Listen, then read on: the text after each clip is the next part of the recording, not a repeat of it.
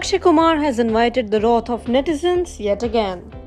And no, this is not because of the box office debacle of his most recent release.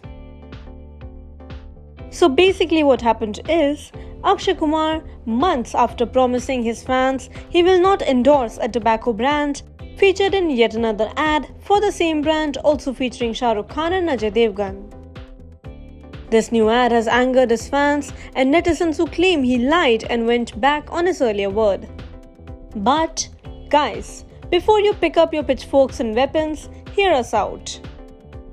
You may probably remember he had very specifically, on his apology note, emphasized that the brand may continue airing the ads till the legal duration of his contract that is binding upon him.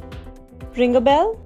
Perhaps the ad was shot months ago and is only getting released now. Probably right. Give it a thought. Meanwhile, have a look at this power couple spreading positivity all over. Ranbir Kapoor and Alia Bhatt were on Sunday pamped attending the Indian Super League match in Mumbai wearing matching 8 t-shirts.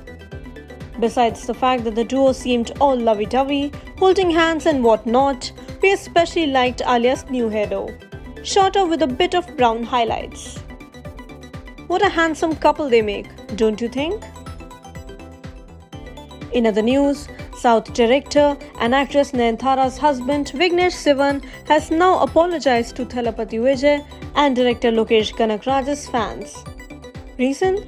Well, he mistakenly liked a tweet that suggested Vijay and Loki had a fallout. Clarifying why he did and what he did, he said he's a huge fan of Loki's work and so he liked the tweet based on the thumbnail that featured him, without reading the tweet or watching the interview. He called it a silly mistake. He also said that he's waiting for Thalapathy Vijay's Leo. So, what say guys? Jaane bhi do na, mistakes happen. But if you have opposing views, do let us know in the comments and remember to subscribe to Shosha for all things films and Tinsel Town.